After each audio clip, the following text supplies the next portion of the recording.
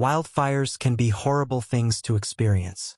They wreak havoc on landscapes, homes, and lives.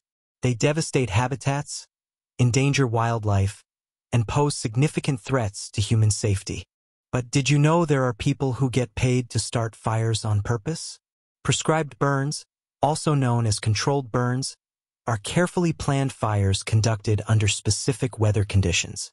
These intentional fires are set and managed by trained professionals to achieve ecological and land management objectives. Fire teams across the country use the tool of prescribed fire to help restore and strengthen natural plant communities and protect communities from catastrophic wildfire. It's much like a doctor uses medication to treat an ailment.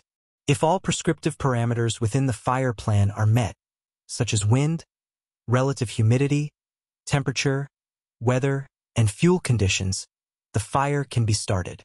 But what about the animals that are in the fire zone? While fire may seem dangerous and destructive to wildlife, many species, both plants and animals, need fire to maintain healthy habitats.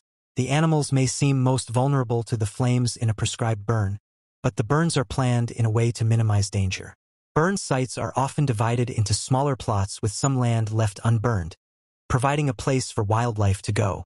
In addition, prescribed burns are typically planned, so they do not coincide with mating and nesting seasons.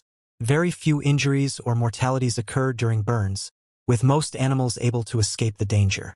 Deer and many other mammals can run from the flames, while birds can simply fly away. Other animals, such as mice, snakes, and lizards, can burrow underground to escape fire. After the fire is out, you will notice many birds return to the area to take advantage of the cleared spaces.